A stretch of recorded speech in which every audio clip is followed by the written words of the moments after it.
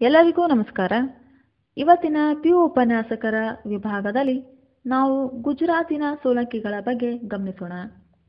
ಗುಜರಾತಿನ ಸೋಲಂಕಿಗಳು ಮೂಲ ರಾಜ ಕ್ರಿಸ್ತಶಕ 941ರಿಂದ 997.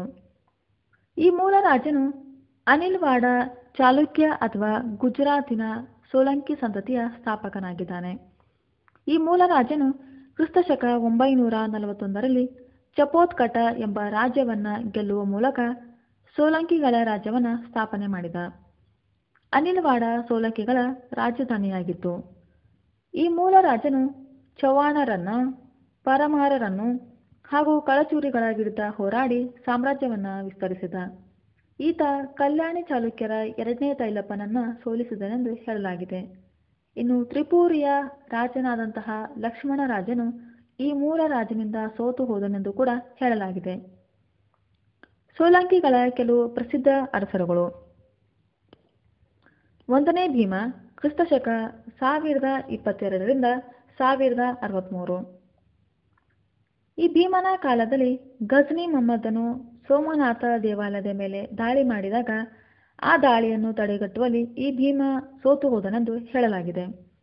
ನಂತರ ಪರಮಾರರ ಸಾಮಂತನಾದ ಧನಕೂಟನನ್ನು ಸೋಲಿಸಿ ಮೌಂಟ್ ಅಬು ಪ್ರದೇಶವನ್ನ ತನ್ನ ಸಾಮ್ರಾಜ್ಯಕ್ಕೆ ಸೇರಿಸಿಕೊಂಡ.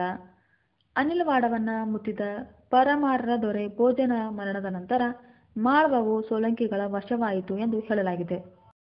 ಮತ್ತೊಬ್ಬ ಪ್ರಸಿದ್ಧ ದೊರೆ ಜಯಸಿಂಹ ಕ್ರಿಸ್ತಶಕ 1094ರಿಂದ 1145. ಈ ಜಯಸಿಂಹನು ಸಿದ್ಧರಾಜು ಪರಮಾರರ ನರವರ್ಮನ ಯಶೋವರ್ಮನರ ವಿರುದ್ಧ ಹೋರಾಟ ಮಾಡಿದ. ಈತ ಸೌರಾಷ್ಟ್ರದ ಅಮೀರರನ್ನ ಸೋಲಿಸಿ ಚೌಹಾಣರೊಂದಿಗೆ ವೈವಾಹಿಕ ಸಂಬಂಧವನ್ನ ಹೊಂದಿದ್ದನೆಂದು ಹೇಳಲಾಗಿದೆ. ಇನ್ನು ಕಲ್ಯಾಣಿ ಚಾಲುಕ್ಯರ ದೊರೆ 6ನೇ ವಿಕ್ರಮಾದಿತ್ಯನು ಈ ಜಯಸಿಂಹನಿಂದ ಸೋತು ಹೋದನೆಂದು ಹೇಳಲಾಗಿದೆ. ಜಯಸಿಂಹನು ಕ್ರಿಸ್ತಶಕ 1113ರಲ್ಲಿ ಸಿಂಹ ಶಕವನ್ನ ಆರಂಭ ಮಾಡಿದ. ಈ ಜಯಸಿಂಹನ ಸಾಮ್ರಾಜ್ಯವು ಜೈಪುರ, ಜೋಧಪುರ ಮತ್ತು ಭಿಲ್ಸಾದಿಂದ ಖಾತೆವಾಡವರೆಗೂ ವಿಸ್ತರಿಸಿತು. ಜೈನ ಮತೀಯನಾದ ಈ ಜಯಸಿಂಹನ ಆಸ್ಥಾನದಲ್ಲಿ ಜೈನ ಕವಿ ಹೇಮಚಂದ್ರ ಇದ್ದನೆಂದು ಹೇಳಲಾಗಿದೆ. ಕುಮಾರಪಾಲ ಕ್ರಿಸ್ತಶಕ 1144ರಿಂದ 1173. ಈ ಕುಮಾರಪಾಲನು ಚೌಹಾಣರ ರಾಜ ಅರೇಣ ರಾಜನನ್ನ ಸೋಲಿಸಿ ಆತನ ಮಗಳನ್ನ ಮದುವೆಯಾದ. ಇನ್ನು ದಂಗೆ ಎದ್ದ ಅಬು ಪ್ರದೇಶದ ವಿಕ್ರಮ ಚೌಹಾನನ ಸೋಲಿಸಿ ಯಶೋಧವಲನನ್ನ ಅಬು ಪ್ರಾಂತದ ರಾಜ್ಯಪಾಲನನ್ನಾಗಿ ನೇಮಕ ಮಾಡಿದ. ಕವಿ ಹೇಮಚಂದ್ರನು ಈ ಕುಮಾರಪಾಲನ ಆಸ್ಥಾನದಲ್ಲಿದ್ದನೆಂದು ಹೇಳಲಾಗಿದೆ. ಹೇಮಚಂದ್ರನ ಪ್ರಸಿದ್ಧ ಕೃತಿ ಕುಮಾರಪಾಲ ಚರಿತ. ಶೈವ ಮತೀಯನಾದ ಕುಮಾರಪಾಲನು ಜೈನ ಧರ್ಮವನ್ನ ಸ್ವೀಕರಿಸಿ ತನ್ನ ರಾಜ್ಯದಲ್ಲಿ ಪ್ರಾಣಿ ಬಲಿಯನ್ನ ನಿಷೇಧ ಮಾಡಿದನೆಂದು ಹೇಳಲಾಗಿದೆ.